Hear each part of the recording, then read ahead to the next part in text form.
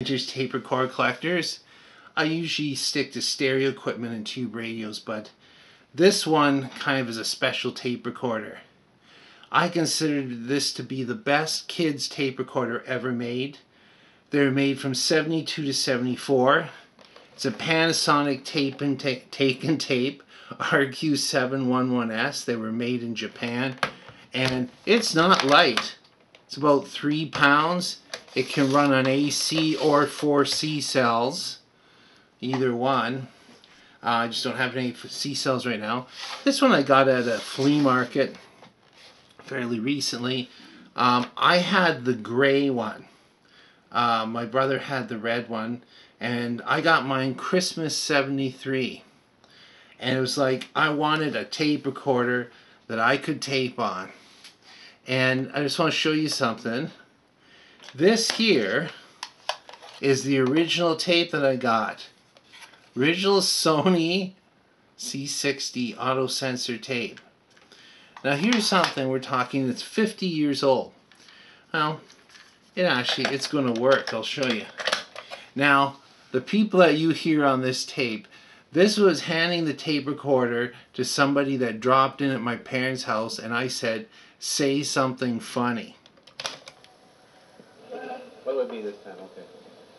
Yes, thank you very much.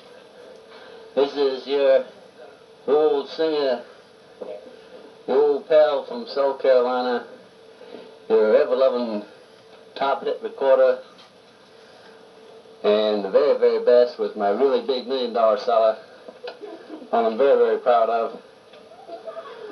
I don't think I'll ever do another one like it.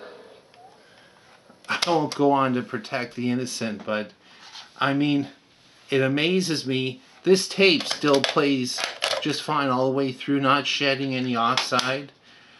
This tape recorder, although the belt was okay on it, there was no audio. It was very garbled, very low. And there's only about 6 or 7 electrolytic capacitors inside this. Very small board on this side. And so I just changed all the electrolytics, and it came right back to life. Not many hours on this one. Capston's in great shape. All the Rubler idlers are in great shape. These were really made well. There's a lot of metal parts in it.